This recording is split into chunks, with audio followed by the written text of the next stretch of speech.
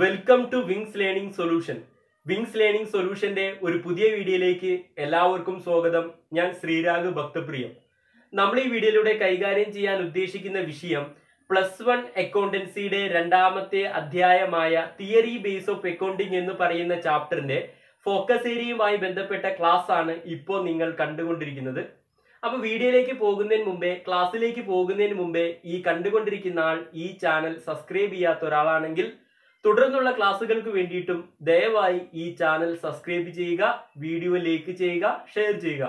അപ്പൊ നമുക്ക് നേരിട്ട് ക്ലാസ്സിലേക്ക് പോകാം. നമുക്കറിയാം +1 അക്കൗണ്ടൻസിയുടെ രണ്ടാമത്തെ അധ്യായമായ തിയറി ബേസ് ഓഫ് അക്കൗണ്ടിംഗ് എന്ന് പറയുന്ന ചാപ്റ്ററിൽ പഠിക്കാനുള്ളത് ഒരുപാട് കോൺസെപ്റ്റുകളെ പറ്റിയിട്ട്, അസംഷനുകളെ പറ്റിയിട്ട്, പ്രിൻസിപ്പിളുകളെ പറ്റിയിട്ട് പഠിക്കാനുള്ള ഒരു ചാപ്റ്ററാണ് ഈ ചാപ്റ്റർ. ഈ ചാപ്റ്ററിന്റെ ഫോക്കസ് ഏരിയ പബ്ലിഷ് ചെയ്തപ്പോൾ പ്രധാനമായിട്ടും 7 കൺസെപ്റ്റുകളാണ് കൊടുത്തിട്ടുള്ളത്. ഈ ചാപ്റ്ററിൽ നിന്നും 7 കൺസെപ്റ്റുകളെ പറ്റിയിട്ടാണ് ഫോക്കസ് ഏരിയയിൽ പഠിക്കാനായിട്ട് കൂടുതൽ പ്രാധാന്യം കൊടുക്കാനായിട്ട് ഈ ചാപ്റ്ററിന്റെ ഫോക്കസ് ഏരിയയിൽ കൊടുത്തിട്ടുള്ളത്. ഏതൊക്കെയാണ് 7 കോൺസെപ്റ്റുകൾ?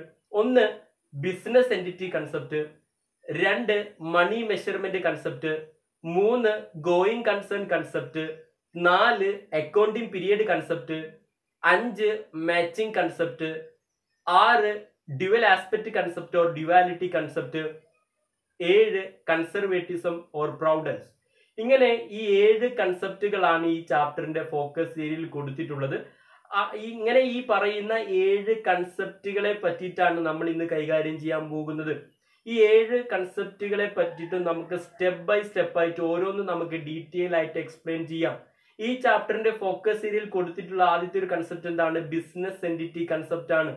അപ്പൊ എന്താണ് ബിസിനസ് എൻറ്റിറ്റി കൺസെപ്റ്റ് എന്ന് ഡിസ്കസ് ചെയ്യുന്നതിന് മുൻപായിട്ട് ബിസിനസ് എൻറ്റിറ്റി കൺസെപ്റ്റിനെ അറിയപ്പെടുന്ന മറ്റു 2 പേരുകളും നിങ്ങൾ അറിഞ്ഞിരിക്കണം. ഒന്ന്, ബിസിനസ് എൻറ്റിറ്റി കൺസെപ്റ്റിനെ അറിയപ്പെടുന്ന മറ്റു പേരുകളാണ് അക്കൗണ്ടിംഗ് എൻറ്റിറ്റി കൺസെപ്റ്റ് അഥവാ സെപ്പറേറ്റ് എൻറ്റിറ്റി കൺസെപ്റ്റ് എന്ന പേരിലൊക്കെ എന്തറിയപ്പെടും?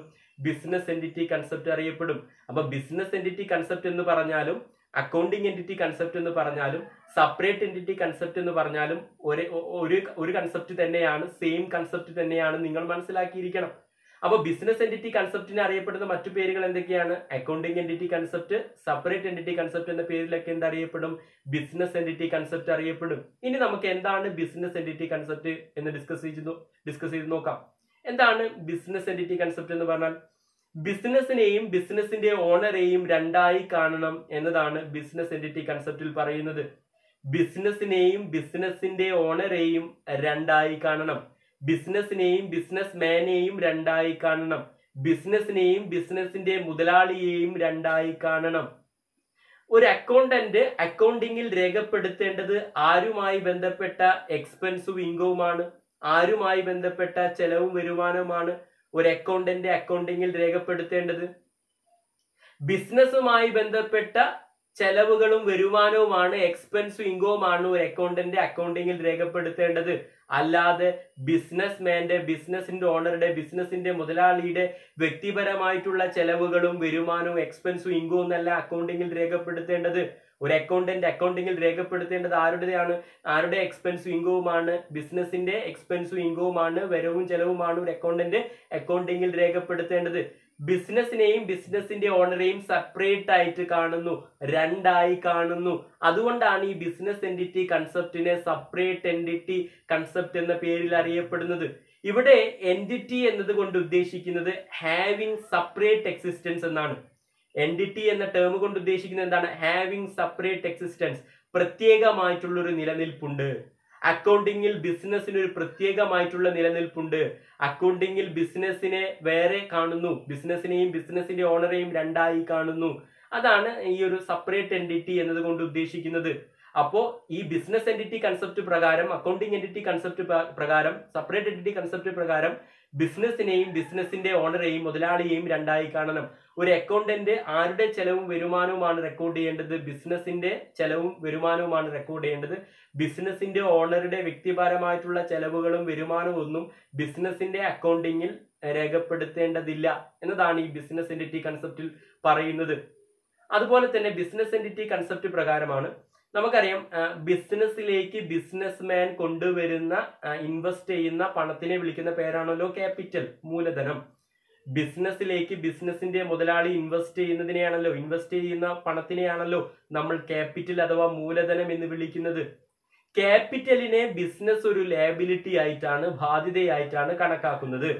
ക്യാപിറ്റലിനെ ബിസിനസ് ഒരു ലാബിലിറ്റി ആയിട്ടാണ്, ബാധ്യതയായിട്ടാണ് കാണുന്നത്. കാരണം ബിസിനസിന്റെ ഭാഗത്ത് നിന്ന് ചിന്തിക്കുമ്പോൾ ബിസിനസ് അവസാനിക്കുന്ന സമയത്ത്, ബിസിനസ് നിർത്തിപ്പോകുന്ന സമയത്ത് ബിസിനസിന്റെ മുതലാളി ബിസിനസ്സിലേക്ക് ഇൻവെസ്റ്റ് ചെയ്ത ക്യാപിറ്റൽ ആരാർക്ക് തിരിച്ചു കൊടുക്കേണ്ടതാണ്? ബിസിനസിന്റെ ഓണർക്ക് തിരിച്ചു കൊടുക്കേണ്ടതാണ്. തിരിച്ചു കൊടുക്കേണ്ടതിനൊക്കെ നമ്മൾ എന്താ വിളിക്കുക? ബാധ്യത അഥവാ ലാബിലിറ്റി എന്നാണ് വിളിക്കുക. അപ്പോ ഇങ്ങനെ ബിസിനസിന്റെ ഓണർ ബിസിനസ്സിലേക്ക് കൊണ്ടുവരുന്ന ക്യാപിറ്റലിനെ ബിസിനസ് ഒരു ലാബിലിറ്റി ആയിട്ടാണ്, ബാധ്യതയായിട്ടാണ് കണക്കാക്കുന്നത്. ബിസിനസ് നിർത്തിപ്പോകുന്ന സമയത്ത് ബിസിനസ് ഈ ക്യാപിറ്റൽ ആർക്ക് തിരിച്ചു കൊടുക്കേണ്ടതാണ്? മുതലാളിക്ക് തിരിച്ചു കൊടുക്കേണ്ടതാണ്. അതുകൊണ്ട് തന്നെ നിങ്ങൾ നോക്കിക്കോളൂ, ബാലൻസ് ഷീറ്റ് തയ്യാറാക്കിയ സമയത്ത് നിങ്ങൾ ശ്രദ്ധിച്ചിട്ടുണ്ടാവും, ബാലൻസ് ഷീറ്റിന്റെ അസറ്റ് സൈഡിലല്ല നമ്മൾ ക്യാപിറ്റൽ കാണിച്ചത്, പിന്നെ എവിടെയാ കാണിച്ചത്? ലാബിലിറ്റി സൈഡിലാണ് നമ്മൾ ക്യാപിറ്റൽ കാണിക്കുന്നത്. അത് ഏത് കൺസെപ്റ്റ് പ്രകാരമാണ്? ഈ ബിസിനസ് എൻറ്റിറ്റി കൺസെപ്റ്റ് പ്രകാരമാണ്. ബിസിനസ് ക്യാപിറ്റലിന് ഒരു ലാബിലിറ്റി ആയി കണ്ടതുകൊണ്ടാണ് ക്യാപിറ്റൽ അസറ്റ് സൈഡിൽ, ബാലൻസ് ഷീറ്റിന്റെ അസറ്റ് സൈഡിൽ കാണിക്കുന്നതിന് പകരം എവിടെ കാണിച്ചത്? ബാലൻസ് ഷീറ്റിന്റെ ലാബിലിറ്റി സൈഡിൽ കാണിച്ചത്. അപ്പൊ ഇങ്ങനെ ബിസിനസിന്റെ ഓണർ ബിസിനസ്സിലേക്ക് കൊണ്ടുവരുന്ന ക്യാപിറ്റലിനെ ബിസിനസ് ഒരു ലാബിലിറ്റി ആയിട്ടാണ്, ബാധ്യതയായിട്ടാണ്, ഒരു ലോൺ ആയിട്ടാണ് കണക്കാക്കുന്നത്. അത് ഏത് കൺസെപ്റ്റ് പ്രകാരമാണ്? ബിസിനസ് എൻറ്റിറ്റി കൺസെപ്റ്റ് പ്രകാരമാണ്. അതുപോലെ തന്നെ ബിസിനസിന്റെ ഓണറെ, ബിസിനസിന്റെ ഭാഗത്തു നിന്നാണ് നോക്കേണ്ടത്. ബിസിനസിന്റെ ഓണറെ എന്തായിട്ടാണ് കാണുന്നത്? ഒരു ക്രെഡിറ്റർ ആയിട്ടാണ്, സൺട്രി ക്രെഡിറ്റർ ആയിട്ടാണ് കാണുന്നത്. ആരാണ് സൺട്രി ക്രെഡിറ്റേഴ്സ്? ഒരു ബിസിനസ് ആർക്കാണോ പൈസ കൊടുക്കാനുള്ളത് അവരെയാണ് സൺട്രി ക്രെഡിറ്റർ എന്ന് വിളിക്കുക. ആ ബിസിനസിന്റെ സൺട്രി ക്രെഡിറ്റർ എന്ന് വിളിക്കുക. ബിസിനസിന്റെ ഭാഗത്ത് നിന്ന് ചിന്തിക്കുമ്പോൾ ബിസിനസ് അവസാനിക്കുന്ന സമയത്ത് ബിസിനസ് ക്യാപിറ്റൽ ആർക്ക് തിരിച്ചു കൊടുക്കേണ്ടതാണ്? ആ ബിസിനസിന്റെ ഓണർക്ക് തിരിച്ചു കൊടുക്കേണ്ടതാണ്. അതുകൊണ്ടാണ് ബിസിനസ് ഓണറെ എന്തായി കാണുന്നത്? ഒരു ക്രെഡിറ്റർ ആയിട്ട്, സൺട്രി ക്രെഡിറ്റർ ആയിട്ട് കാണുന്നത്. അപ്പൊ ബിസിനസിന്റെ ഓണറെ സൺട്രി ക്രെഡിറ്റർ ആയിട്ട് കാണുന്നതും ഏത് കൺസെപ്റ്റ് പ്രകാരമാണ്? ഈ ബിസിനസ് എൻറ്റിറ്റി കൺസെപ്റ്റ് പ്രകാരമാണ്, അഥവാ അക്കൗണ്ടിങ് എൻറ്റിറ്റി കൺസെപ്റ്റ് പ്രകാരമാണ്, അഥവാ സെപ്പറേറ്റ് എൻറ്റിറ്റി കൺസെപ്റ്റ് പ്രകാരമാണ്.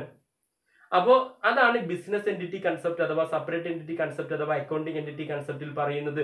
ബിസിനസിനെയും ബിസിനസിന്റെ ഓണറെയും രണ്ടായി കാണണം. ഒരു അക്കൗണ്ടന്റ് ആരുടെ എക്സ്പെൻസും ഇൻകവുമാണ് രേഖപ്പെടുത്തേണ്ടത്? ബിസിനസിന്റെ എക്സ്പെൻസും ഇൻകവുമാണ്, വരവും ചെലവുമാണ് രേഖപ്പെടുത്തേണ്ടത്. ബിസിനസ് മാന്റെ വ്യക്തിപരമായിട്ടുള്ള ചെലവുകളും വരുമാനവും ഒന്നും എവിടെ രേഖപ്പെടുത്തേണ്ടതില്ല? അക്കൗണ്ടിങ്ങിൽ രേഖപ്പെടുത്തേണ്ടതില്ല. ബിസിനസിന്റെ എക്സ്പെൻസും ഇൻകവും റെക്കോർഡ് ചെയ്താൽ മതി. അതുപോലെ തന്നെ ബിസിനസ് മാന് ബിസിനസ്സിലേക്ക് കൊണ്ടുവരുന്ന, ഇൻവെസ്റ്റ് ചെയ്യുന്ന ക്യാപിറ്റലിനെ ബിസിനസ് ഒരു ലാബിലിറ്റി ആയിട്ടാണ്, ബാധ്യതയായിട്ടാണ് കാണുന്നത്. ബിസിനസ് അവസാനിക്കുന്ന സമയത്ത് ബിസിനസ് ഈ ക്യാപിറ്റൽ ആർക്ക് തിരിച്ചു കൊടുക്കേണ്ടതാണ്? ബിസിനസിന്റെ ഓണർക്ക് തിരിച്ചു കൊടുക്കേണ്ടതാണ്. അതുകൊണ്ടാണ് ക്യാപിറ്റലിനെ ബാലൻസ് ഷീറ്റിന്റെ ലാബിലിറ്റി സൈഡിൽ കാണിക്കുന്നത്. അതുപോലെ തന്നെ ബിസിനസിന്റെ ഓണർ ഒരു ക്രെഡിറ്റർ ആയിട്ടാണ്, സൺട്രി ക്രെഡിറ്റർ ആയിട്ടാണ് കാണുന്നത്. ഇതൊക്കെ ഏത് കൺസെപ്റ്റ് പ്രകാരമാണ്? ബിസിനസ് എൻറ്റിറ്റി കൺസെപ്റ്റ് പ്രകാരമാണ്. അപ്പോൾ ഈ ബിസിനസ് എൻറ്റിറ്റി കൺസെപ്റ്റിൽ ഇത്രയും കാര്യങ്ങളാണ് നിങ്ങൾ ഓർത്തിരിക്കേണ്ടത്. അപ്പോൾ നിങ്ങൾ ഈ വീഡിയോ സ്കിപ്പ് ചെയ്യാതെ മുഴുവനും കാണുക. ഈ വീഡിയോയുടെ അവസാനം നമ്മൾ ഈ ഡിസ്കസ് ചെയ്യുന്ന 7 കൺസെപ്റ്റുകളുമായി ബന്ധപ്പെട്ട മുൻകാല പരീക്ഷകളിലെ ക്വസ്റ്റ്യനും അതിന്റെ ആൻസറും നമ്മൾ ഈ വീഡിയോയുടെ അവസാനം ഡീറ്റെയിൽ ആയിട്ട് ഡിസ്കസ് ചെയ്യുന്നുണ്ട്. അപ്പോൾ നിങ്ങൾ ഈ വീഡിയോ സ്കിപ്പ് ചെയ്യാതെ ഈ 7 കൺസെപ്റ്റുകളെ പറ്റിയിട്ടും കൃത്യമായിട്ട് ഒരു ധാരണ ഉണ്ടാക്കിയാൽ നിങ്ങൾക്ക് ആ പ്രീവിയസ് എക്സാം ക്വസ്റ്റ്യൻ പേപ്പർ, ആ ക്വസ്റ്റ്യൻസ്, ആ മുൻകാല പരീക്ഷയിലെ ചോദ്യങ്ങളുടെ ഉത്തരം നിങ്ങൾക്ക് കൃത്യമായിട്ട് പറയാൻ സാധിക്കും. അപ്പോൾ നിങ്ങൾ ഈ വീഡിയോ സ്കിപ്പ് ചെയ്യാതെ മുഴുവനും കാണുക. ഇങ്ങനെ ബിസിനസ് എൻറ്റിറ്റി കൺസെപ്റ്റ് പഠിച്ചു കഴിഞ്ഞാൽ പിന്നീട് രണ്ടാമത് പഠിക്കേണ്ട കൺസെപ്റ്റ് എന്താണ്? Money measurement concept. എന്താണ് ഈ മണി മെഷർമെന്റ് കൺസെപ്റ്റ് എന്ന് പറഞ്ഞാൽ? In accounting record സോൾഡി transaction having money or monies worth.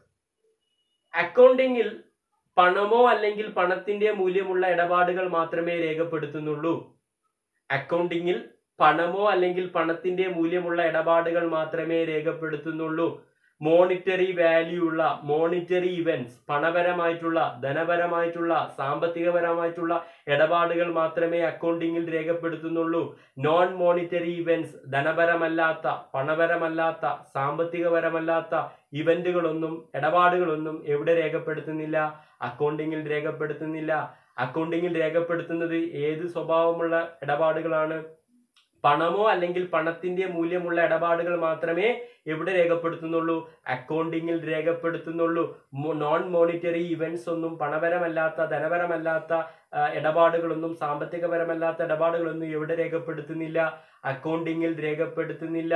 In accounting records only transaction having money or monies worth. പണമോ അല്ലെങ്കിൽ പണത്തിന്റെ മൂല്യമുള്ള ഇടപാടുകൾ മാത്രമേ അക്കൗണ്ടിങ്ങിൽ രേഖപ്പെടുത്തുന്നുള്ളൂ. അതാണ് ഈ ഏത് കൺസെപ്റ്റിൽ പറയുന്നത്? മണി മെഷർമെന്റ് കൺസെപ്റ്റ് എന്ന് പറയുന്ന കൺസെപ്റ്റിൽ പറയുന്നത്. അപ്പോ ഈ മണി മെഷർമെന്റ് കൺസെപ്റ്റ് പ്രകാരമാണ് നമ്മൾ ഒരു മാനേജർ ആ മാനേജറുടെ എംപ്ലോയീസിനെ അപ്രീഷിയേറ്റ് ചെയ്തത്, അഭിനന്ദിപ്പിച്ചതൊന്നും എവിടെ റെക്കോർഡ് ചെയ്യില്ല? Qualitative facts, qualitative concept, qualitative data, ഗുണനാത്മകമായ കാര്യങ്ങളൊന്നും, പണത്തിന്റെ മൂല്യത്തിൽ പ്രകടിപ്പിക്കാൻ പറ്റാത്ത കാര്യങ്ങളൊന്നും എവിടെ റെക്കോർഡ് ചെയ്യുന്നില്ല? അക്കൗണ്ടിങ്ങിൽ റെക്കോർഡ് ചെയ്യുന്നില്ല. ഒരു മാനേജർ അവരുടെ എംപ്ലോയീസിനെ അപ്രീഷിയേറ്റ് ചെയ്തത്, അഭിനന്ദിപ്പിച്ചതൊന്നും പണത്തിന്റെ മൂല്യത്തിൽ പ്രകടിപ്പിക്കാൻ പറ്റാത്ത കാര്യമാണ്. അതൊന്നും എവിടെ റെക്കോർഡ് ചെയ്യുന്നില്ല? അക്കൗണ്ടിങ്ങിൽ റെക്കോർഡ് ചെയ്യുന്നില്ല. Due to which concept? ഏത് കൺസെപ്റ്റ് പ്രകാരമാണത്? നമ്മളിപ്പോൾ ഡിസ്കസ് ചെയ്തുകൊണ്ടിരിക്കുന്ന മണി മെഷർമെന്റ് കൺസെപ്റ്റ് പ്രകാരമാണ്. അതുപോലെ തന്നെ യൂണിഫോമിറ്റി, ട്രാൻസാക്ഷൻ റെക്കോർഡ് ചെയ്യുന്നതിൽ ഒരു യൂണിഫോമിറ്റി മെയിൻറ്റെയിൻ ചെയ്യണം എന്ന് പറയുന്നതും ഏത് കൺസെപ്റ്റ് പ്രകാരമാണ്? മണി മെഷർമെന്റ് കൺസെപ്റ്റ് പ്രകാരമാണ്. ഉദാഹരണം, നമ്മൾ 10 കിലോ സാധനങ്ങൾ മേടിച്ചു, 700 രൂപയായി. നമ്മൾ അക്കൗണ്ടിങ്ങിൽ രേഖപ്പെടുത്തുന്നത്, കണക്കിൽ രേഖപ്പെടുത്തുന്നത് 10 കിലോ എന്നല്ല, 700 രൂപയാണ്. അപ്പൊ ഇങ്ങനെ ഒരു യൂണിഫോമിറ്റി, നമ്മൾ പണത്തിന്റെ മൂല്യത്തിൽ, മണി വാല്യൂലാണ് അക്കൗണ്ടിങ്ങിൽ സാമ്പത്തിക ഇടപാടുകൾ രേഖപ്പെടുത്തുന്നത് എന്ന് പറയുന്നതും ഏത് കൺസെപ്റ്റിലാണ്? നമ്മൾ കിലോഗ്രാമിലൊന്നും അക്കൗണ്ടിങ്ങിൽ സാമ്പത്തിക ഇടപാട് രേഖപ്പെടുത്തില്ല എന്ന് പറയുന്നത് ഏത് കൺസെപ്റ്റിലാണ്? ഈ മണി മെഷർമെന്റ് കൺസെപ്റ്റിലാണ്. അപ്പൊ അതാണ് ഈ മണി മെഷർമെന്റ് കൺസെപ്റ്റ്. അപ്പോൾ മണി മെഷർമെന്റ് കൺസെപ്റ്റിൽ എന്താ നമ്മൾ പഠിച്ചത്? In accounting records only transaction having money or monies worth. പണമോ അല്ലെങ്കിൽ പണത്തിന്റെ മൂല്യമുള്ള ഇടപാടുകൾ മാത്രമേ അക്കൗണ്ടിങ്ങിൽ രേഖപ്പെടുത്തുന്നുള്ളൂ. പണപരമല്ലാത്ത, ധനപരമല്ലാത്ത, സാമ്പത്തികപരമല്ലാത്ത ഇടപാടുകളൊന്നും അക്കൗണ്ടിങ്ങിൽ രേഖപ്പെടുത്തുന്നില്ല. അതുപോലെ തന്നെ അക്കൗണ്ടിങ്ങിൽ ട്രാൻസാക്ഷൻ റെക്കോർഡ് ചെയ്യുന്നതിന് ഒരു യൂണിഫോമിറ്റി ഉണ്ട്. കിലോ എന്നൊന്നും നമ്മളെ പറഞ്ഞിട്ട് അക്കൗണ്ടിങ്ങിൽ രേഖപ്പെടുത്തില്ല. നമ്മൾ റുപ്പീസ്, ഇങ്ങനെ യൂണിറ്റും, നമ്മൾ പണത്തിന്റെ മൂല്യത്തിലാണ് ട്രാൻസാക്ഷൻ റെക്കോർഡ് ചെയ്യുന്നത് അക്കൗണ്ടിങ്ങിൽ എന്ന് പറയുന്നത് ഏത് കൺസെപ്റ്റാണ്? മണി മെഷർമെന്റ് കൺസെപ്റ്റിലാണ് ഇത്രയും കാര്യങ്ങൾ പറയുന്നത്. അപ്പൊ ഈ മണി മെഷർമെന്റ് കൺസെപ്റ്റിനെ പറ്റിയിട്ട് നിങ്ങൾ ഇത്രയാണ് പഠിച്ചു വെക്കേണ്ടത്. മണി മെഷർമെന്റ് കൺസെപ്റ്റ് പഠിച്ചു കഴിഞ്ഞാൽ പിന്നീട് വരുന്ന കൺസെപ്റ്റ് എന്താണ്? ഗോയിങ് കൺസേൺ കൺസെപ്റ്റ് ആണ്. എന്താണ് ഗോയിങ് കൺസേൺ കൺസെപ്റ്റ് എന്ന് പറഞ്ഞാല്? ഇതിൽ ഓർത്ത് വെക്കേണ്ട ഒരു വേർഡ് ഇൻഡിഫിനിറ്റ് ലൈഫ് അഥവാ ഇൻഡിഫിനിറ്റ് പീരിയഡ് എന്ന് പറയുന്ന വേർഡ് ഈ കൺസെപ്റ്റിൽ നിങ്ങൾ ഓർത്ത് വെക്കണം. ഇൻഡിഫിനിറ്റ് പീരിയഡ് ഓർ ഇൻഡിഫിനിറ്റ് ലൈഫ്. അക്കൗണ്ടിങ്ങിൽ ബിസിനസ്സിന് ഒരു ദീർഘകാലയളവാണുള്ളത്. അക്കൗണ്ടിങ്ങിൽ ബിസിനസ് ഇന്ന് തുടങ്ങി നാളെ അവസാനിക്കാനായിട്ടുള്ള ഒന്നായിട്ടല്ല അക്കൗണ്ടിങ്ങിൽ ബിസിനസിനെ കാണുന്നത്. പകരം ദീർഘകാലത്തിനായിട്ടുള്ള ഒരു പ്രസ്ഥാനമായിട്ടാണ് അക്കൗണ്ടിങ്ങിൽ ബിസിനസിനെ കാണുന്നത്. അക്കൗണ്ടിങ്ങിൽ ബിസിനസിനെ ഇന്ന് തുടങ്ങി നാളെ അവസാനിക്കാനായിട്ടുള്ള ഒരു പ്രസ്ഥാനമായിട്ടല്ല അക്കൗണ്ടിങ്ങിൽ ബിസിനസിനെ കാണുന്നത്. പകരം ദീർഘകാലത്തിനായിട്ടുള്ള ഒരു പ്രസ്ഥാനമായിട്ടാണ് അക്കൗണ്ടിങ്ങിൽ ബിസിനസിനെ കാണുന്നത് എന്ന് പറയുന്ന കൺസെപ്റ്റാണ് എന്ത്? Going concern concept. അപ്പോൾ ബിസിനസ് ഹാവിങ് ഇൻഡിഫിനിറ്റ് പീരിയഡ്, നമുക്ക് പ്രവചിക്കാൻ പറ്റാത്ത ഡിഫിനിറ്റ് ആയിട്ടുള്ള പീരിയഡ് ഇല്ല അക്കൗണ്ടിങ്ങിൽ. അത് നീണ്ട കാലയളവാണ് അക്കൗണ്ടിങ്ങിൽ ബിസിനസ്സിനുള്ളത്. ബിസിനസ്സിനെ ഒരു ദീർഘകാലത്തിനായിട്ടുള്ള ഒരു പ്രസ്ഥാനമായിട്ടാണ് അക്കൗണ്ടിങ്ങിൽ ബിസിനസ്സിനെ കാണുന്നത്.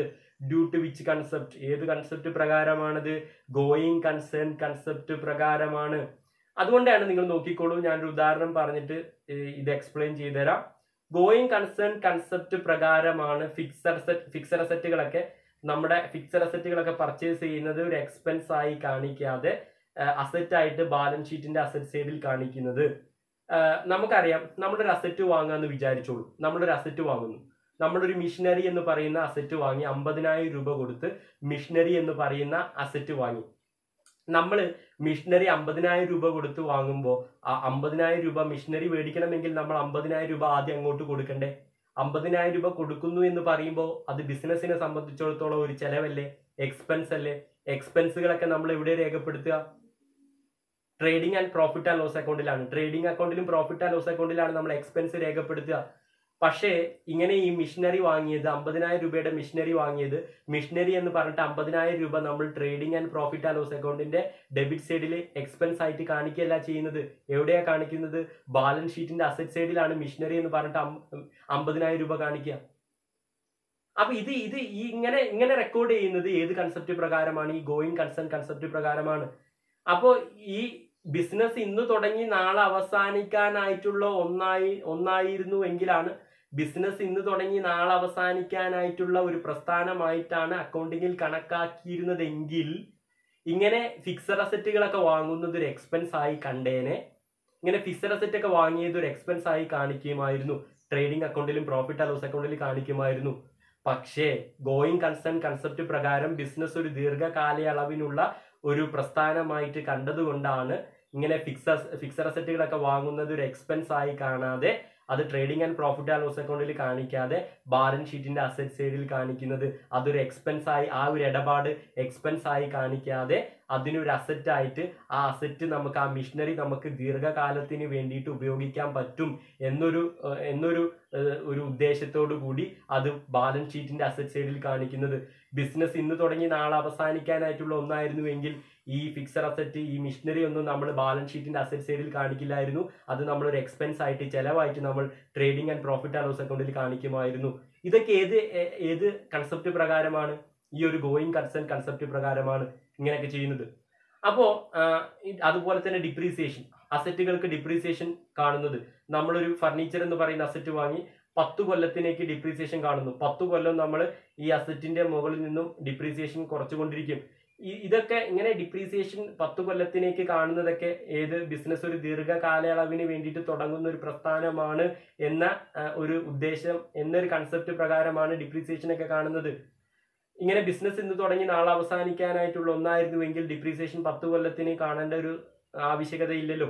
അപ്പൊ ഡിപ്രീസിയേഷൻ ഒക്കെ കാണുന്നത്, ഡിപ്രീസിയേഷൻ ഒക്കെ ബുക്ക് ഓഫ് അക്കൗണ്ട്സിൽ രേഖപ്പെടുത്തുന്നത്, കണക്ക് പുസ്തകത്തിൽ രേഖപ്പെടുത്തുന്നത് ഏത് കൺസെപ്റ്റ് പ്രകാരമാണ്? ഗോയിങ് കൺസേൺ കൺസെപ്റ്റ് പ്രകാരമാണ്, ഓർത്തിരിക്കുക. അപ്പോ അത്രയും കാര്യങ്ങളാണ് നിങ്ങൾ ഗോയിങ് കൺസേൺ കൺസെപ്റ്റിൽ പഠിക്കേണ്ടത്. അപ്പൊ എന്താണ് ഗോയിങ് കൺസേൺ കൺസെപ്റ്റിൽ പറയുന്നത്? ബിസിനസ് ഇന്ന് തുടങ്ങി നാളെ അവസാനിക്കാനായിട്ടുള്ള ഒന്നല്ല, ദീർഘകാലത്തിനായിട്ടുള്ള ഒന്നായിട്ടാണ് അക്കൗണ്ടിങ്ങിൽ ബിസിനസിനെ കാണേണ്ടത്. ഇൻഡിഫിനിറ്റ് പീരിയഡ് അഥവാ ഇൻഡിഫിനിറ്റ് ലൈഫ് എന്ന് പറയുന്ന വേർഡ് നിങ്ങൾ ഈ കൺസെപ്റ്റുമായി ഓർത്തിരിക്കുക. ഇങ്ങനെ ഗോയിങ് കൺസേൺ കൺസെപ്റ്റ് പഠിച്ചതിന് ശേഷം പിന്നീട് വരുന്ന കൺസെപ്റ്റിന്റെ 4ാമത്തെ കൺസെപ്റ്റ് എന്താണ്? Accounting period concept. Accounting period concept. ഇവിടെ നമുക്കറിയാം, ഈ ഒരു ഗോയിങ് കൺസേൺ കൺസെപ്റ്റ് പ്രകാരം ബിസിനസിനെ ഒരു ദീർഘകാലത്തിനായിട്ടുള്ള ഒരു പ്രസ്ഥാനമായിട്ടാണ് അക്കൗണ്ടിങ്ങിൽ കണക്കാക്കുന്നത്.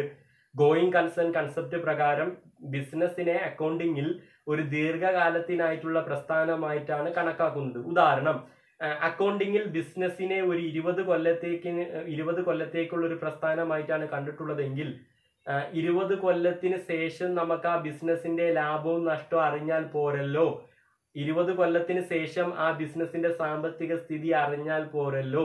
ഇങ്ങനെ ബിസിനസിന്റെ സാമ്പത്തിക സ്ഥിതി അറിയുന്നതിന് വേണ്ടിയിട്ടും ആ ബിസിനസിന്റെ അതാത് വർഷത്തിലെ ലാഭവും നഷ്ടവും അറിയുന്നതിന് വേണ്ടിയിട്ടും ബിസിനസ്സിൽ ഒരു കാലയളവ് വെച്ചിട്ടുണ്ട്. ആ കാലയളവിനെ വിളിക്കുന്ന പേരാണ് അക്കൗണ്ടിങ് പീരീഡ് അഥവാ ഫിനാൻഷ്യൽ ഇയർ. ഒരു ബിസിനസിന്റെ അതാത് വർഷത്തിലെ ലാഭം എത്രയാണ്, നഷ്ടം എത്രയാണ്, സാമ്പത്തിക നില എത്രയാണ്, ഇതൊക്കെ അറിയുന്നതിന് വേണ്ടിയിട്ട് അക്കൗണ്ടിങ്ങിൽ ഒരു കാലയളവ് വെച്ചിട്ടുണ്ട്. ആ കാലയളവാണ് അക്കൗണ്ടിങ് പീരീഡ് അഥവാ ഫിനാൻഷ്യൽ ഇയർ എന്ന് വിളിക്കുന്നത്. അപ്പൊ ഇങ്ങനെ ഫിനാൻഷ്യൽ ഇയർ സെറ്റ് ചെയ്യുന്നത് കൊണ്ടുള്ള ഉപകാരം എന്താണ്? അക്കൗണ്ടിങ് പീരീഡ് വെക്കുന്നത് കൊണ്ടുള്ള ഉപകാരം എന്താണ്? ഒരു ബിസിനസ് നടത്തുന്ന ആൾക്ക് ഓരോ വർഷവും അദ്ദേഹത്തിന്റെ ബിസിനസിന്റെ പെർഫോമൻസ്, പ്രകടനം, നിലവാരം, സാമ്പത്തിക നിലവാരമൊക്കെ വിലയിരുത്താൻ സാധിക്കും. അപ്പൊ ഇങ്ങനെയൊക്കെ പറയുന്ന ഇത്തരം കാര്യങ്ങളൊക്കെ പറയുന്നത് ഏത് കൺസെപ്റ്റിലാണ്? Accounting period കൺസെപ്റ്റിലാണ്. അപ്പൊ അക്കൗണ്ടിങ് പീരീഡ് എന്ന് പറയുന്ന കൺസെപ്റ്റിൽ നിങ്ങൾ ഓർത്ത് വെക്കേണ്ടത് അക്കൗണ്ടിങ് പീരീഡ് അഥവാ ഫിനാൻഷ്യൽ ഇയറിനെ പറ്റിയിട്ടാണ്. ഇങ്ങനെ അക്കൗണ്ടിങ് പീരീഡിലാണ് എന്ത് പറയുന്നത്? ഫിനാൻഷ്യൽ ഇയറിനെ പറ്റിയിട്ട്, അക്കൗണ്ടിങ് പീരീഡിനെ പറ്റിയിട്ട് പ്രസ്താവിക്കുന്നത് ഈ അക്കൗണ്ടിങ് പീരീഡ് എന്ന് പറയുന്ന കൺസെപ്റ്റിലാണ്. അപ്പൊ ഇങ്ങനെ അക്കൗണ്ടിങ് പീരീഡ് എന്ന് പറയുന്ന കൺസെപ്റ്റ് പഠിച്ചതിന് ശേഷം പിന്നീട് നിങ്ങൾ പഠിക്കേണ്ടത് അടുത്ത് വരുന്ന കൺസെപ്റ്റ് എന്താണ്? മാച്ചിങ് കൺസെപ്റ്റ് ആണ്. എന്താ മാച്ചിങ് കൺസെപ്റ്റ് എന്ന് പറഞ്ഞാൽ? മാച്ച് ചെയ്ത് നോക്കുക എന്ന് പറഞ്ഞാൽ എന്താ? ഒത്തു നോക്കുക. എന്ത് ഒത്തു നോക്കുക? ഒരു ബിസിനസിന്റെ അതാത് വർഷത്തിലെ എക്സ്പെൻസും ഇൻകവും ചെലവും വരുമാനവും തമ്മിൽ മാച്ച് ചെയ്ത് നോക്കുക, ഒത്തു നോക്കുക. ഒരു ബിസിനസിന്റെ അതാത് സാമ്പത്തിക വർഷത്തിലെ എക്സ്പെൻസും ഇൻകവും ചെലവും വരുമാനവും തമ്മിൽ മാച്ച് ചെയ്ത് നോക്കുക. ഇങ്ങനെ എക്സ്പെൻസും ഇൻകവും മാച്ച് ചെയ്ത് നോക്കുമ്പോൾ ഒന്നല്ലെങ്കിൽ നമുക്ക് പ്രോഫിറ്റ് കിട്ടും, അല്ലെങ്കിൽ ലോസ് കിട്ടും. ഒന്നല്ലെങ്കിൽ നമുക്ക് ലാഭം കിട്ടും, അല്ലെങ്കിൽ നഷ്ടം കിട്ടും. എപ്പോഴാണ് നമുക്ക് പ്രോഫിറ്റ് കിട്ടുക അഥവാ ലാഭം കിട്ടുക? എന്തിനേക്കാൾ എന്ത് കൂടുമ്പോഴാണ്? ഈ എക്സ്പെൻസിനേക്കാൾ കൂടുതൽ ഇൻകം കൂടുമ്പോൾ, ചെലവിനേക്കാൾ കൂടുതൽ വരുമാനം കൂടുമ്പോൾ നമുക്ക് പ്രോഫിറ്റ് കിട്ടും, ലാഭം കിട്ടും. നേരെ ഓപ്പോസിറ്റ് ഉണ്ടല്ലോ. ഇൻകത്തിനേക്കാൾ കൂടുതൽ എക്സ്പെൻസ് കൂടുമ്പോൾ, വരുമാനത്തിനേക്കാൾ കൂടുതൽ ചെലവ് കൂടുമ്പോൾ നമുക്ക് എന്ത് കിട്ടും? ലോസ് കിട്ടും, നഷ്ടം കിട്ടും. അപ്പോൾ ഈ ഒരു കൺസെപ്റ്റിൽ നിങ്ങൾ ഒരു ഇക്വേഷൻ ഓർത്ത് വെക്കണം. പ്രോഫിറ്റും ലോസും കണ്ടെത്താനുള്ള ഇക്വേഷൻ. പ്രോഫിറ്റ് കണ്ടെത്താനുള്ള ഇക്വേഷൻ എന്താ?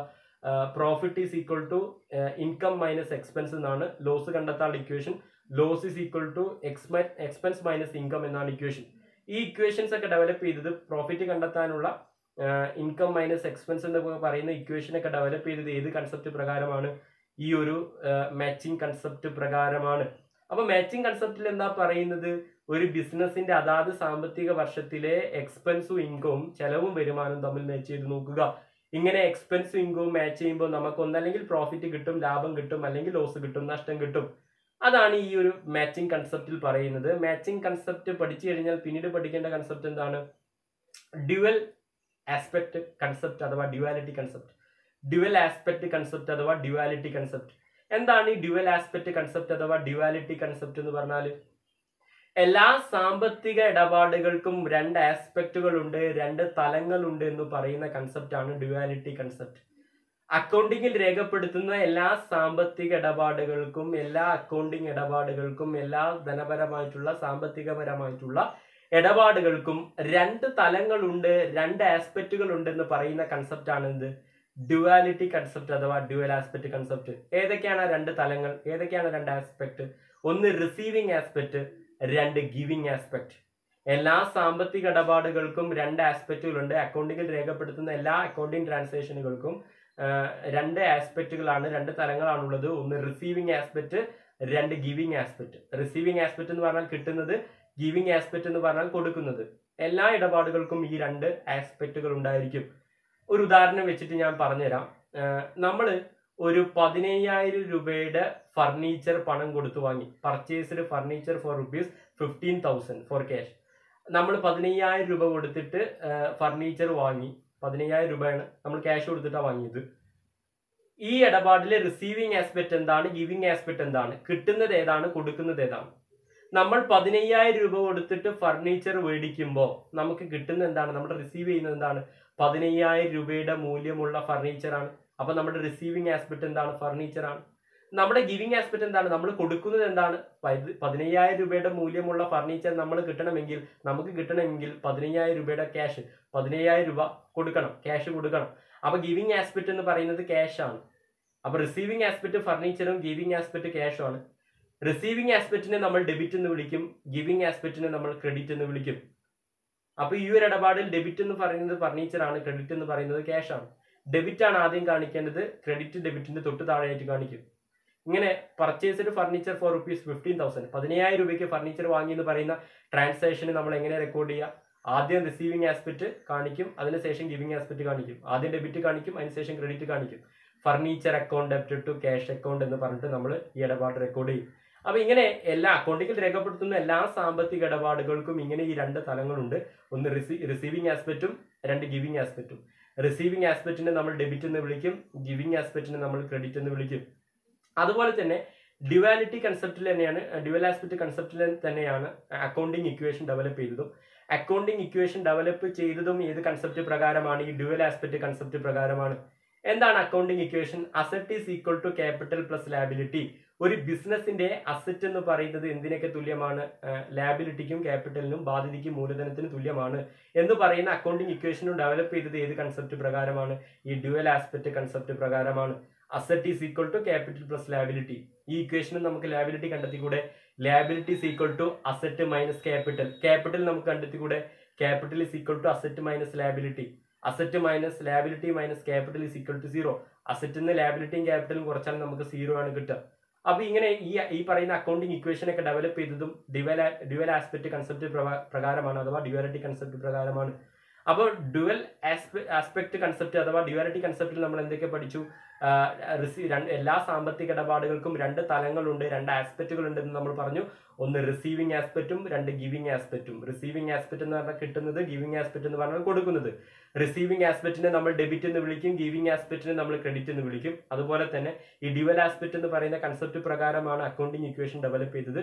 അക്കൗണ്ടിങ് ഇക്വേഷൻ എന്ന് പറയുന്നത് asset is equal to capital plus liability. അതിനെയും പറ്റി നമ്മൾ ഡിസ്കസ് ചെയ്തു.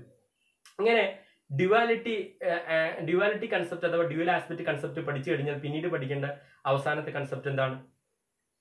കൺസർവേറ്റിസം കൺസെപ്റ്റ് അഥവാ പ്രൊവിഡൻസ്. കൺസർവേറ്റിസം കൺസെപ്റ്റ് അഥവാ പ്രൊവിഡൻസ്. എന്താണ് കൺസർവേറ്റിസം എന്ന് പറഞ്ഞാൽ? അക്കൗണ്ടിങ്ങിൽ നമുക്ക് ആന്റിസിപ്പേറ്റഡ് ലോസ് റെക്കോർഡ് ചെയ്യാം, ആന്റിസിപ്പേറ്റഡ് പ്രോഫിറ്റ് നമുക്ക് റെക്കോർഡ് ചെയ്യാൻ കഴിയില്ല. അക്കൗണ്ടിങ്ങിൽ നമുക്ക് ആന്റിസിപ്പേറ്റഡ് പ്രോഫിറ്റ് റെക്കോർഡ് ചെയ്യാനുള്ള അധികാരമില്ല, പ്രൊവിഷൻ ഇല്ല. പക്ഷെ ആന്റിസിപ്പേറ്റഡ് ലോസ് വേണമെങ്കിൽ നമുക്ക് അക്കൗണ്ടിങ്ങിൽ രേഖപ്പെടുത്താം. എന്താണ് ഈ ആന്റിസിപ്പേറ്റഡ് പ്രോഫിറ്റ്? എന്താണ് ഈ ആന്റിസിപ്പേറ്റഡ് ലോസ്? എന്താ ആന്റിസിപ്പേറ്റഡ് പ്രോഫിറ്റ് എന്ന് പറഞ്ഞാൽ? ഭാവിയിൽ ഉണ്ടാകാൻ സാധ്യതയുള്ള ലാഭം, അതാണ് ആന്റിസിപ്പേറ്റഡ് പ്രോഫിറ്റ്. അപ്പൊ ആന്റിസിപ്പേറ്റഡ് ലോസ് എന്ന് പറഞ്ഞാൽ എന്തായിരിക്കും? ഭാവിയിൽ ഉണ്ടാകാൻ സാധ്യതയുള്ള നഷ്ടം.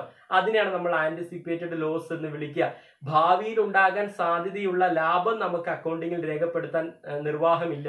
ഭാവിയിൽ ഉണ്ടാകാൻ സാധ്യതയുള്ള നഷ്ടം വേണമെങ്കിൽ, ആന്റിസിപ്പേറ്റഡ് ലോസ് വേണമെങ്കിൽ നമുക്ക് അക്കൗണ്ടിങ്ങിൽ രേഖപ്പെടുത്താം. അപ്പോൾ അക്കൗണ്ടിങ്ങിൽ നമുക്ക് ആന്റിസിപ്പേറ്റഡ് പ്രോഫിറ്റ് രേഖപ്പെടുത്താൻ നിർവാഹമില്ല, അധികാരമില്ല. ആന്റിസിപ്പേറ്റഡ് ലോസ് വേണമെങ്കിൽ നമുക്ക് അക്കൗണ്ടിങ്ങിൽ രേഖപ്പെടുത്താം. ഭാവിയിൽ ഉണ്ടാകാൻ സാധ്യതയുള്ള നഷ്ടം വേണമെങ്കിൽ നമുക്ക് അക്കൗണ്ടിങ്ങിൽ രേഖപ്പെടുത്താം. അപ്പൊ ചിലപ്പോൾ നിങ്ങൾ സ്വാഭാവികമായിട്ടൊരു ഡൗട്ട് വരാൻ സാധ്യതയുണ്ട്. അങ്ങനെ ഒരു ആന്റിസിപ്പേറ്റഡ് ലോസ്, ഭാവിയിൽ ഉണ്ടാകാൻ സാധ്യതയുള്ള നഷ്ടം അക്കൗണ്ടിങ്ങിൽ രേഖപ്പെടുത്തുന്നുണ്ടോ എന്ന് ചിലപ്പോൾ നിങ്ങൾക്ക് ഡൗട്ട് വരാൻ സാധ്യതയുണ്ട്. Anticipated loss അക്കൗണ്ടിങ്ങിൽ രേഖപ്പെടുത്തുന്നുണ്ട്. ഒരു ഉദാഹരണം ഞാൻ പറഞ്ഞുതരാം. പ്രൊവിഷൻ ഫോർ ബാഡ് ഡെപ്റ്റ്, ഇതൊരു ആന്റിസിപ്പേറ്റഡ് ലോസ് ആണ്. എന്താണ് ബാഡ് ഡെപ്റ്റ് എന്ന് പറഞ്ഞാൽ? കിട്ടാക്കടം. എന്താ പ്രൊവിഷൻ എന്ന് പറഞ്ഞാൽ? നീക്കിയിരിപ്പ്. എന്താ പ്രൊവിഷൻ ഫോർ ബാഡ് ഡെപ്റ്റ് എന്ന് പറഞ്ഞാൽ? നമ്മൾ ചില ആൾക്കാർക്ക് പണം കൊടുത്തിട്ടുണ്ടെങ്കിൽ അവർ നമുക്ക് തിരിച്ചു തരില്ല. അങ്ങനെ ആ കൊടുത്ത ആൾക്കാരുടെ അടുത്ത് നിന്നും തിരിച്ചു കിട്ടാത്ത പണത്തിനെയാണ് നമ്മൾ ബാഡ് ഡെപ്റ്റ് അഥവാ കിട്ടാക്കടം എന്ന് വിളിക്കുക. ഇങ്ങനെ അക്കൗണ്ടിങ്ങിൽ നമ്മൾക്ക് കിട്ടാക്കടം ഉണ്ടാവുമെന്ന്, ഭാവിയിലും ബാഡ് ഡെപ്റ്റ് ഉണ്ടാകുമെന്ന് കരുതി, കിട്ടാക്കടം ഉണ്ടാവുമെന്ന് കരുതി മുൻകൂട്ടിയിട്ട് കുറച്ച് പണം മാറ്റി വെക്കുന്നതിനെയാണ് നമ്മൾ എന്ത് വിളിക്കുക? പ്രൊവിഷൻ ഫോർ ബാഡ് ഡെപ്റ്റ് എന്ന് വിളിക്കുന്നത്. അപ്പൊ ഇങ്ങനെ ഭാവിയിൽ ഉണ്ടാകാൻ സാധ്യതയുള്ള ഒരു നഷ്ടസാധ്യത, ബാഡ് ഡെപ്റ്റിലൂടെ ഉണ്ടാകാൻ പോകുന്ന നഷ്ടസാധ്യത നികത്തുന്നതിന് വേണ്ടിയിട്ട് മുൻകൂട്ടി മാറ്റിവെക്കുന്ന തുകയാണെന്ത്? പ്രൊവിഷൻ ഫോർ ബാഡ് ഡെപ്റ്റ് അഥവാ provision for bad and doubtful ഡെപ്റ്റ്. ഇതെന്താണ്? ഇതൊരു ആന്റിസിപ്പേറ്റഡ് ലോസിന് ഉദാഹരണമാണ്. ഭാവിയിൽ ഉണ്ടാകാൻ സാധ്യതയുള്ള നഷ്ടസാധ്യതയ്ക്ക് ഉദാഹരണമാണ്. ഇത് നമ്മൾ അക്കൗണ്ടിങ്ങിൽ രേഖപ്പെടുത്തുന്നുണ്ട്. പ്രോഫിറ്റ് ആൻഡ് ലോസ് അക്കൗണ്ട്, അതുപോലെ തന്നെ ബാലൻസ് ഷീറ്റും തയ്യാറാക്കിയ വിദ്യാർത്ഥികളാണെങ്കിൽ, അത് പഠിച്ചൊരു വിദ്യാർത്ഥികളാണെങ്കിൽ നിങ്ങൾക്ക് അത് തീർച്ചയായിട്ടും മനസ്സിലാക്കാൻ സാധിക്കും. കാരണം പ്രോഫിറ്റ് ആൻഡ് ലോസ് അക്കൗണ്ടിൽ ബാലൻസ് ഷീറ്റിലും കാണിക്കുന്ന ഒരു ഐറ്റമാണിത്, പ്രൊവിഷൻ ഫോർ ബാഡ് ഡെപ്റ്റ് അഥവാ provision for bad and doubtful ഡെപ്റ്റ്. അപ്പൊ ഇത് ഒരു ആന്റിസിപ്പേറ്റഡ് ലോസ് ആണ്. ഇത് നമ്മൾ അക്കൗണ്ടിങ്ങിൽ രേഖപ്പെടുത്തുന്നുണ്ട്. അപ്പോൾ ഈ കൺസർവേറ്റിസം അഥവാ പ്രൊവിഡൻസ് എന്ന് പറയുന്ന കൺസെപ്റ്റിൽ എന്താ പറയുന്നത്? ആന്റിസിപ്പേറ്റഡ് പ്രോഫിറ്റ് നമുക്ക് അക്കൗണ്ടിങ്ങിൽ രേഖപ്പെടുത്താൻ കഴിയില്ല. ഭാവിയിൽ ഉണ്ടാകാൻ സാധ്യതയുള്ള ലാഭസാധ്യതകൾ നമുക്ക് അക്കൗണ്ടിങ്ങിൽ രേഖപ്പെടുത്താൻ കഴിയില്ല. ഭാവിയിൽ ഉണ്ടാക്കാൻ സാധ്യതയുള്ള നഷ്ടസാധ്യതകൾ, ആന്റിസിപ്പേറ്റഡ് ലോസ് നമുക്ക് അക്കൗണ്ടിങ്ങിൽ രേഖപ്പെടുത്താം. അത് ഏത് കൺസെപ്റ്റ് പ്രകാരമാണ്? ഈ ഒരു കൺസർവേറ്റിസം അഥവാ പ്രൊവിഡൻസ് എന്ന് പറയുന്ന കൺസെപ്റ്റ് പ്രകാരമാണ്. അപ്പൊ നിങ്ങൾ ഈ 7 കൺസെപ്റ്റുകളെ പറ്റിയിട്ടും ഡീറ്റെയിൽ ആയിട്ട് പഠിക്കണം. ഇങ്ങനെ 7 കൺസെപ്റ്റുകളെ പറ്റിയിട്ടും നമ്മളിപ്പോ ഡിസ്കസ് ചെയ്തു. ഈ 7 കൺസെപ്റ്റുകൾ എന്തൊക്കെയാണെന്ന് നമ്മൾ ഡീറ്റെയിൽ ആയിട്ട് നോക്കി. ഇനി നമുക്ക് ഈ 7 കൺസെപ്റ്റുകളുമായി ബന്ധപ്പെട്ട മുൻകാല പരീക്ഷയിൽ ചോദിച്ചിട്ടുള്ള ചില ക്വസ്റ്റ്യനുകളും അതിന്റെ ആൻസറുകളും നമുക്ക് ചെയ്തു നോക്കാം. 2020 മാർച്ച് പബ്ലിക് എക്സാമിന് 4 മാർക്കിന് ചോദിച്ചൊരു ക്വസ്റ്റ്യനാണ്. State which principles or concepts are applicable in the following cases. താഴെ കുറച്ച് കേസുകൾ, കുറച്ച് സിറ്റുവേഷനുകൾ, സാഹചര്യങ്ങൾ തന്നിട്ടുണ്ട്. ആ സാഹചര്യങ്ങളിലൊക്കെ ആപ്ലിക്കബിൾ ആയിട്ടുള്ള പ്രിൻസിപ്പിളുകൾ അല്ലെങ്കിൽ കോൺസെപ്റ്റുകൾ ഏതൊക്കെയാണ് എന്നാണ് ചോദിച്ചിട്ടുള്ളത്. അപ്പം ഓപ്ഷൻ എയും ഓപ്ഷൻ ബിയും ഓപ്ഷൻ സിയും ഓപ്ഷൻ ഡിയും അങ്ങനെ 4 ഓപ്ഷൻ തന്നിട്ടുണ്ട്. ഓപ്ഷൻ എയിൽ എന്താ പറയുന്നത്? Creation of provision for doubtful ഡെപ്റ്റ്. കിട്ടാക്കടത്തിന് ഒരു പ്രൊവിഷൻ ഉണ്ടാക്കുന്നത്, ക്രിയേറ്റ് ചെയ്യുന്നത്, അത് ഏത് കൺസെപ്റ്റ് പ്രകാരമാണ്, ഏത് പ്രിൻസിപ്പിൾ പ്രകാരമാണ് എന്നാണ് ചോദിച്ചിട്ടുള്ളത്. അപ്പോൾ അത് കൺസർവേറ്റിസം എന്ന് പറയുന്ന കൺസെപ്റ്റ് പ്രകാരമാണ്. അപ്പോൾ ഓപ്ഷൻ എയുടെ ആൻസർ കൺസർവേറ്റിസം എന്നാണ്. Option B capital brought by the owner is treated as A liability. ബിസിനസ്സിലേക്ക് ബിസിനസ്മാൻ കൊണ്ടുവരുന്ന ക്യാപിറ്റലിനെ ബാധ്യതയായിട്ടാണ് കണക്കാക്കൽ. അത് ഏത് കൺസെപ്റ്റ് പ്രകാരമാണ് എന്നതാണ് ചോദിച്ചിട്ടുള്ളത് ഓപ്ഷൻ ബിയിൽ. അത് ബിസിനസ് എൻറ്റിറ്റി കൺസെപ്റ്റ് പ്രകാരമാണ്. അപ്പോൾ ഓപ്ഷൻ ബിയുടെ ഉത്തരം ബിസിനസ് എൻറ്റിറ്റി കൺസെപ്റ്റ് എന്നാണ്. Option C method of calculation of depreciation is not changing year after year. ഈ ഡിപ്രീസിയേഷൻ കണക്കാക്കുന്ന രീതി വർഷവും മാറുന്നില്ല, ഒരേ മെത്തേഡാണ് ഉപയോഗിക്കുന്നത്. അപ്പോൾ അത് ഏത് കൺസെപ്റ്റ് പ്രകാരമാണ്? കൺസിസ്റ്റൻസി എന്ന് പറയുന്ന കൺസെപ്റ്റ് പ്രകാരമാണ്. അപ്പോൾ ഓപ്ഷൻ സിയുടെ ഉത്തരം കൺസിസ്റ്റൻസി എന്നാണ്. Option D accounting should focus on material fact. അക്കൗണ്ടിങ്ങിൽ പ്രധാനമുള്ള കാര്യങ്ങളിലാണ് ഫോക്കസ് ചെയ്യുന്നത്, ഇമ്മെറ്റീരിയൽ ആയിട്ടുള്ള കാര്യങ്ങളിലല്ല, മെറ്റീരിയൽ ആയിട്ടുള്ള കാര്യങ്ങളിലാണ് ഫോക്കസ് ചെയ്യുന്നത്. അത് ഏത് കൺസെപ്റ്റ് പ്രകാരമാണ്? മെറ്റീരിയാലിറ്റി എന്ന് പറയുന്ന കൺസെപ്റ്റ് പ്രകാരമാണ്. അപ്പോൾ ഓപ്ഷൻ ഡിയുടെ ഉത്തരം മെറ്റീരിയാലിറ്റി ആണ്. അപ്പോൾ ഇതാണ് ഈ ചോദ്യത്തിൻ്റെ ഉത്തരം. അടുത്ത ചോദ്യം 2020 മാർച്ച് പബ്ലിക് എക്സാമിന് 1 മാർക്കിന് ചോദിച്ചൊരു ക്വസ്റ്റ്യനാണ്.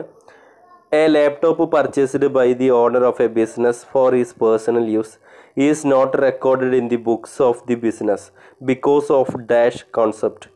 ഒരു ബിസിനസ്സിൻ്റെ ഓണർ അദ്ദേഹത്തിൻ്റെ വ്യക്തിപരമായ ആവശ്യങ്ങൾക്ക് വേണ്ടിയിട്ട് ലാപ്ടോപ്പ് മേടിച്ചു.